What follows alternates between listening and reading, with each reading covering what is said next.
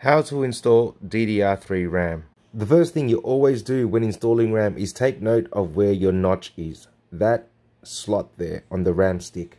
Then come to your motherboard and take note of where that notch lines up with. This is very important. Then the next thing you focus on is your tabs. Open them up. Some motherboards will have tabs on the top and the bottom. In this case, we only have tabs up the top. Your RAM slots are also labeled dimm A1, A2, B1, B2. Usually, you install your RAM furthest away from your CPU in the first and the third slot. In this case, it's going to be A2 and B2. Now, with your tabs open, line up your RAM stick inside this slot. Also line it up at the top. From here, you can either apply equal pressure and push it in and make sure it clicks in like that. You can also do it one side at a time, just like that. Repeat and you're done.